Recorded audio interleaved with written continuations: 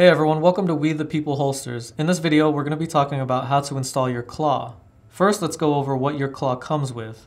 You'll receive your claw with two pads, one thick, one thin, one lock washer, one double-ended back post, one thick rubber washer, two small screws, and the claw itself. Before we get into installing the claw, you have to make sure you disassemble the retention part of your holster. Now for this demonstration, we have one already disassembled. For this example, we're using a right-handed holster, but the claw works for left-handed carry as well. Our claw is versatile, so you have various options on how to install it. The key point to remember is to adjust the angle of the claw so that the pad will push and line up with your belt. For an aggressive push claw, place the claw to the front of the holster and use the thick pad. For a moderate push claw, place the claw on the front of the holster and use the thin pad. For a light push claw, place the claw on the back of the holster and use the thick pad.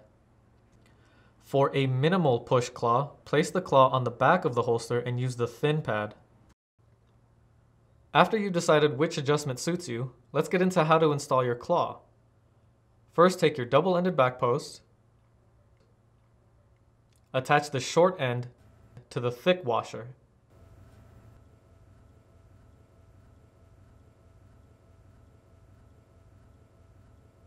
Then, insert the long end to the side of the holster you want to attach your claw to.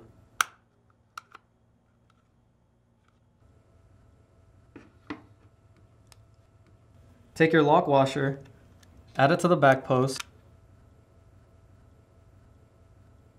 place your claw on top, and use a screw to fasten.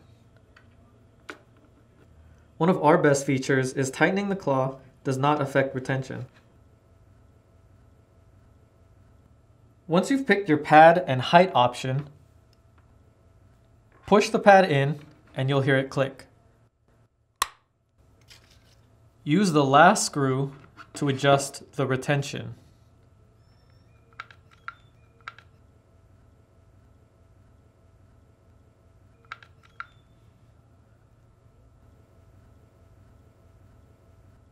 As mentioned before, the key point to remember is to adjust the angle of the claw so that the pad will push and line up with your belt. Here are other examples of how to adjust your claw to your carry style.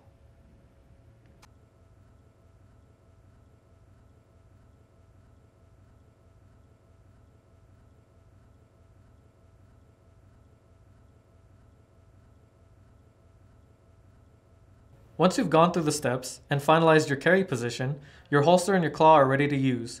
Thanks for watching and stay safe.